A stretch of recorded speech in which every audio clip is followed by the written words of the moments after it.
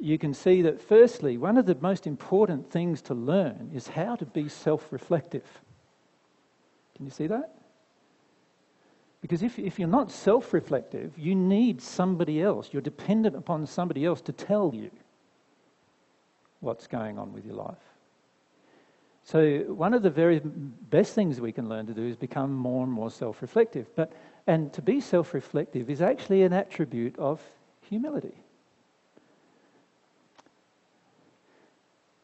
I don't know if you've noticed, but the majority of people who look in, particularly in like spiritual circles, and it doesn't matter whether the spiritual circle is a religious type of thing, like a Christian faith or a Muslim faith or some other faith like that, or some kind of spirituality that's involved in New Age type of pursuits, most people generally avoid self-reflection.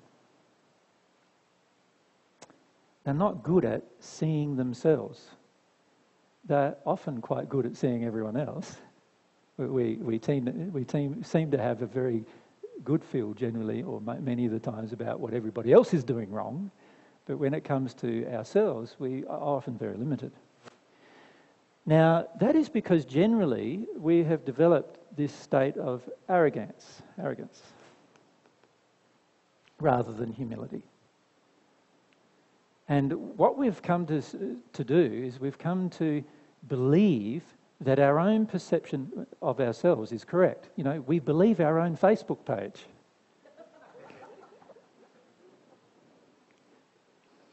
In other words, we believe our own advertising about ourselves, right? And oftentimes we don't see ourselves as God sees us. And in fact, many of us often have no desire to either, if we're honest with ourselves. We want to maintain a certain impression of ourselves that we also give to the world, and we have no desire to do it any differently many times. Now, what I feel is one of the main problems most people face in their progression towards God is this problem of self-reflection. I find there's very little of it.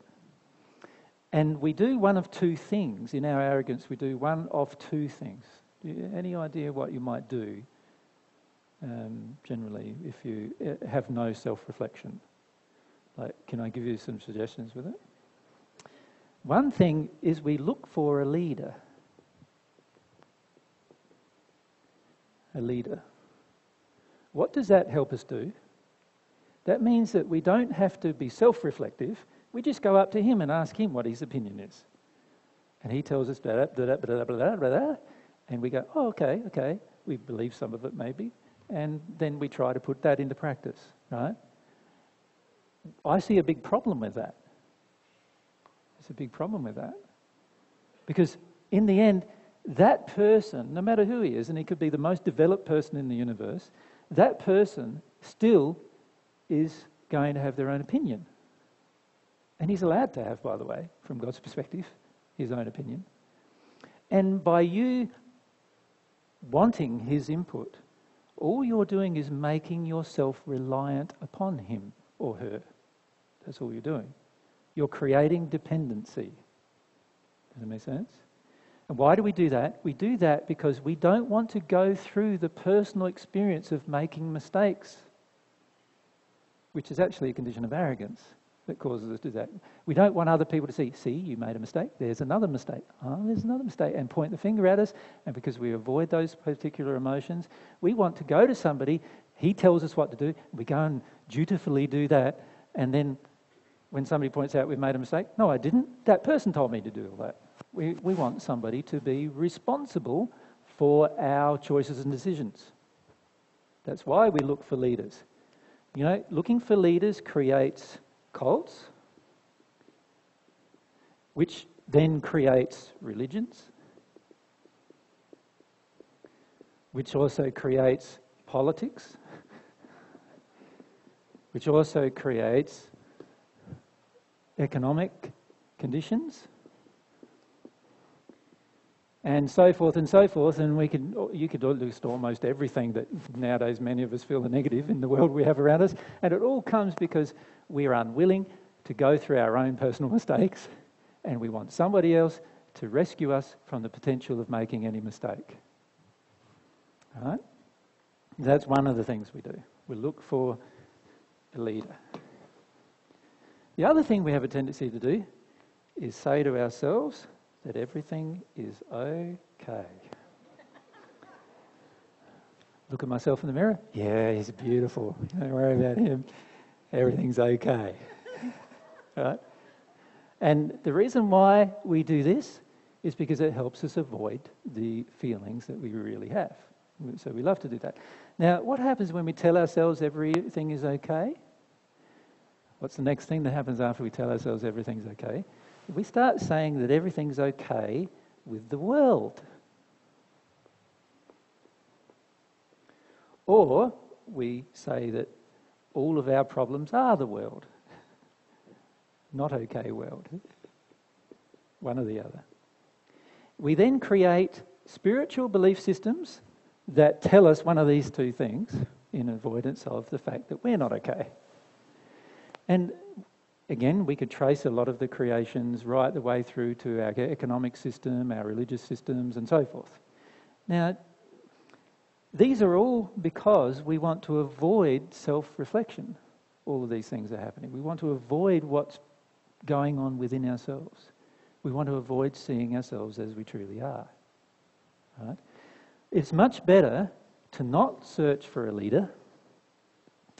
So, Lamar, it's much better that you don't ask me what's wrong with you. Does that make sense? What's better is to become more humble and be self-reflective. This is what I've had to do in my life. I have not relied on other people to tell me what's wrong with me. In fact, many people still come up and tell me what's wrong with me, and I know they're wrong. And then some people come up and tell me what's right with me, and I go, no, that's actually wrong with me. That's something wrong with me still, you know. So we need to be self-reflective and allow ourselves to see ourselves as God sees us. That's what we need to do. In other words, what I need to do is know what God feels about me and what God sees in me. And a lot of people then assume that God only sees good things in you. If you think that, you obviously think God's pretty dumb, because God sees everything, like not just good things in you. Right? The reality is God sees us exactly as we are, our original self, our injuries, and our facade, everything. Right? And God's laws are all trying to expose to us at every single moment what we are. So you've heard of the law of attraction, yes? You know, and I'm not talking about some new age concept of this law. I'm talking about this law that God created that is actually demonstrating to us at every single moment of our existence. Even when you're asleep, you're in the spirit world having experiences. You're having your sleep state experiences. And even there, this law is still in operation, trying to show you what you are right now. And that what you are is not just your real self, but it's also with your injuries and your facade. And God's law is trying to show you what you are. Then there's another law called the law of cause and effect. And that's trying to show you what you create. Right? It's trying to show you what you create. It's trying to show you the relationship between what you've created and why you created it. Then there's another law called the law of compensation.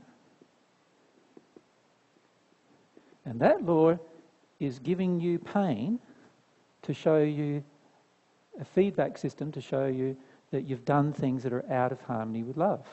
That's what that law's for.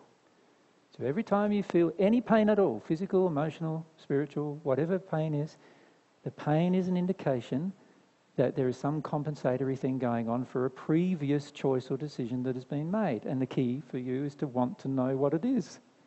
Right? Now, I could list more laws, and every one of them are laws of love that God is has created so that you, personally, without assistance from anyone else, can actually see everything about yourself. And all I'm trying to share with you is how to do that. Does that make sense? So I don't want you to do what I tell you to do. What I want you to do is to know how you can engage this process with God so that you can sort everything out for yourself. In other words, you become what I would call self-responsible individuals. That's what God wants you to become, a complete self-responsible individual. So this is very, very important. So in answer to Lamar's question, basically what I feel needs to occur is rather than asking, and you're allowed to ask anything in these seminars, by the way, including about yourself, but rather than asking questions about what is my single biggest injury, my feeling is, what do you think your single biggest injury is? Number one.